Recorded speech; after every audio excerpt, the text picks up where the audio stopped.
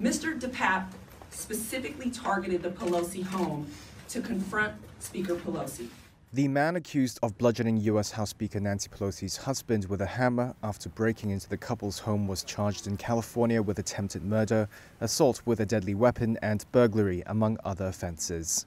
San Francisco District Attorney Brooke Jenkins outlined the charges against 42-year-old David Depape in a press conference on Monday, detailing the brutal attack.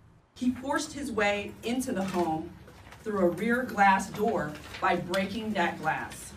The defendant made his way upstairs to the second floor of the home, locating Mr. Pelosi in his bed sleeping.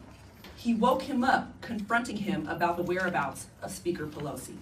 The 82-year-old speaker was in Washington at the time of the attack. Federal prosecutors say Depape allegedly intended to threaten to take her hostage and break her kneecaps if she lied under his questioning.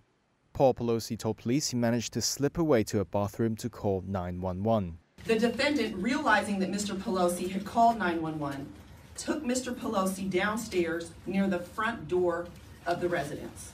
When that door was opened, the defendant was holding his hammer, which Mr. Pelosi appeared to be attempting to control by holding a portion of that hammer. The defendant then pulled the hammer away from Mr. Pelosi and violently struck him in the top of his head. Paul Pelosi, a real estate and venture capital executive who is also 82, has been hospitalized as he recovers from skull fractures and injuries to his hands and right arm. He is expected to make a full recovery, according to Speaker Pelosi's office.